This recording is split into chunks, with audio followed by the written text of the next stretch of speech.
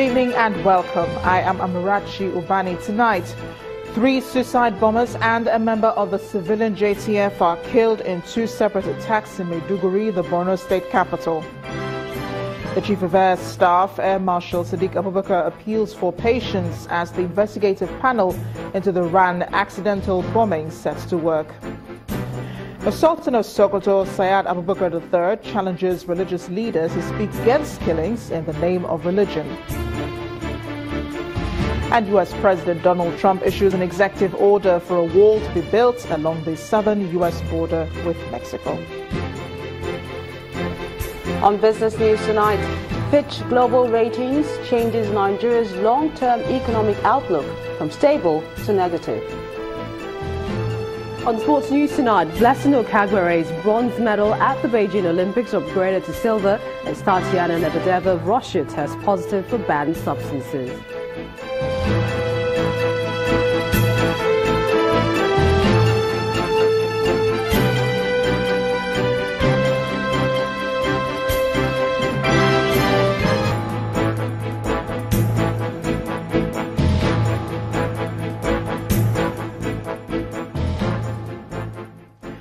We begin tonight in Maiduguri, Borno State, where barely a week after 2 suicide bombers struck at the University of Maiduguri, killing 4 people, the city was again thrown into mourning today following 2 separate attacks.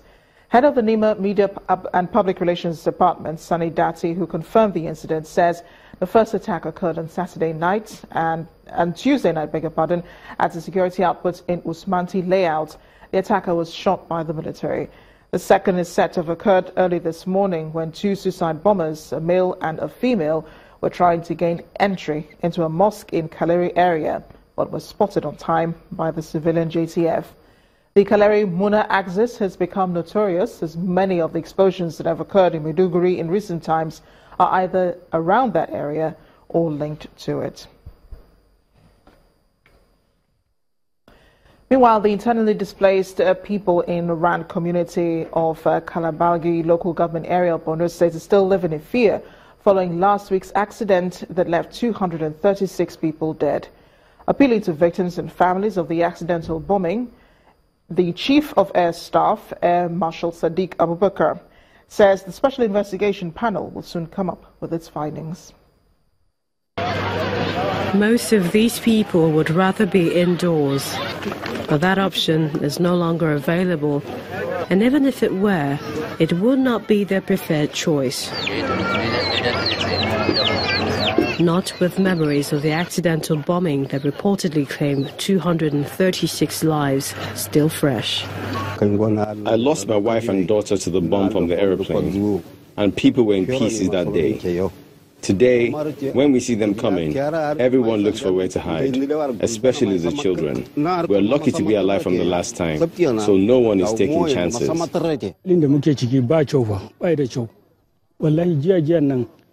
Aka ce ga Boko Haram garin nan gaba daya gurin da muka muna karba abinci wannan gaba daya sun rutse kowa ya gudu jiyama Boko Haram suna nan bayan gari suka ce gaba daya garin sun gudu kwata-kwata. Ever since the incident happened, the military has been working round the clock, with the Chief of Air Staff calling for patience. Since we have given the task to highly qualified Nigerians, our officers, to find out what really happened, please let us be patient. And let us give them the opportunity to do a good job, and I'm sure they will do a good job. The head of the Air Force investigation team says all efforts are being made to put their house in order. We are working in line with the terms of reference. And each term of reference, when picked, we ask our questions in that line, depending on what the answers are.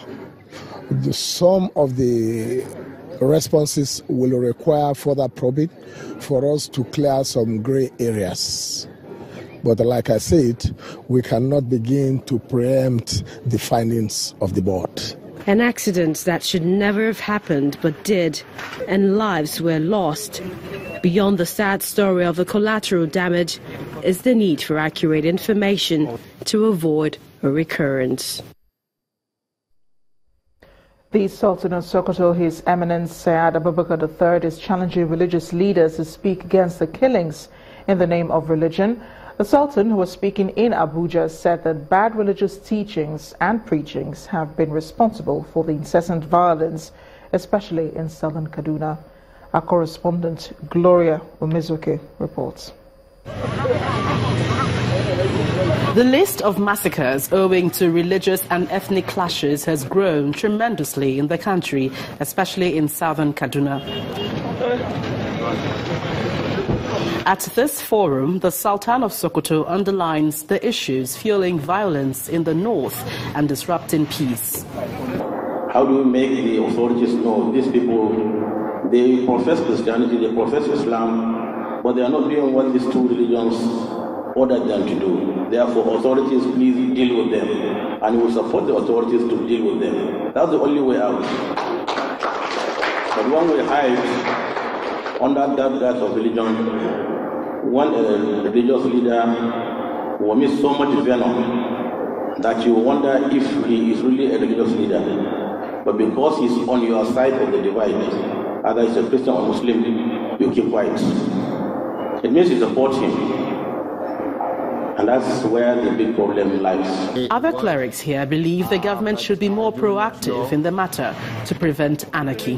Whatever is your grievances, let the government know. Let the church know. Go and tell your imam so that we can resolve it. Why must you take joy in killing other people? Killings has been going on in southern Kaduna for a long time now. So is the federal government telling us they cannot redeploy soldiers to go and see what is happening and fight these animals calling themselves human beings? Whoever is caught in that house should face a penalty. If we should fight, let's fight hunger, disease, poverty, malaria. These are common enemies to everybody, irrespective of one's religion. Whether you're Igbo, Hausa, it does not matter.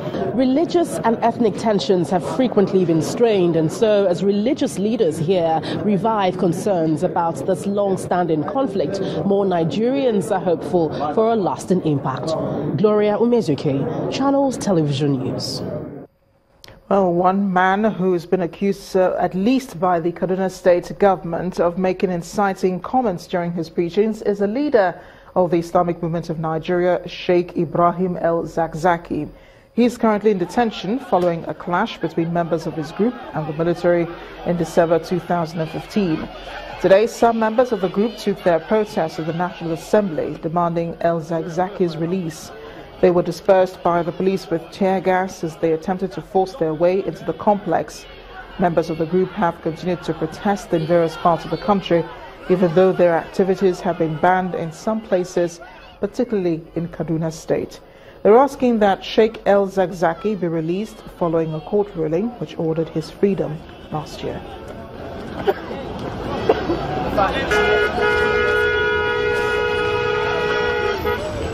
Let's cross, come. Okay, go. In the meantime, one religious leader who's not about to take any chances regarding his freedom is the founder of Omega Fire Ministries Worldwide, Apostle Johnson Suleiman. Ekiti State Governor Ayodele Fayose has cleared the air about how he foiled an alleged attempted arrest of the cleric by the Department of State Security Services. The governor explains how he was called upon by Apostle Suleiman, who said he felt unsafe and insecure and wanted the governor to come to his rescue. He called me that the security or the set of people that came to arrest him and the crowd out there, he is not safe in the hotel. And I felt it's right for me to go there because I was part of a crusade.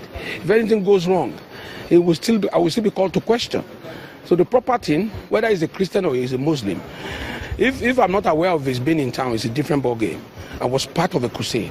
And the distress call coming from a man that pulls such a crowd could lead into so many issues and multiply effects on the state security. So the best thing is for me to go and get him from the hotel. I went there personally. I went to his room to pick his box and all that, and I traveled with him in my car to the government house.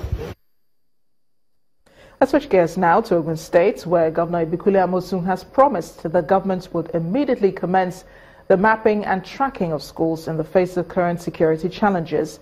The governor said this when he received the released staff and students of the Nigerian Tulip International School at State House Abeokuta. It's a day after the release of 8 kidnapped victims of the Nigerian Tulip International School. As early as 8 a.m., parents troop into the school premises in Isheri, Ogun State. Outside the school compound, the presence of security operatives is visible as repair works are ongoing to light up the school environment.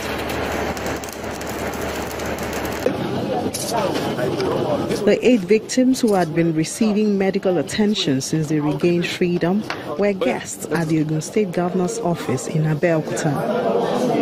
Receiving the rescued victims, parents, top management of the school, and senior police officers in his office, the state governor, Ibikunle Ambuso, condemns the act and promises that the state will not let its guards down. All our schools provider, all our boarding schools, even those ones that are not boarding schools. So we are trying to sing again. We are going to rejig our security so that we will make Ogun State will not be cumbersome for all these criminals. But let me assure them that they will pay dearly for this, because this is Ogun State. We don't allow criminals. Nobody will come and disturb the peace of this state. This is not the place.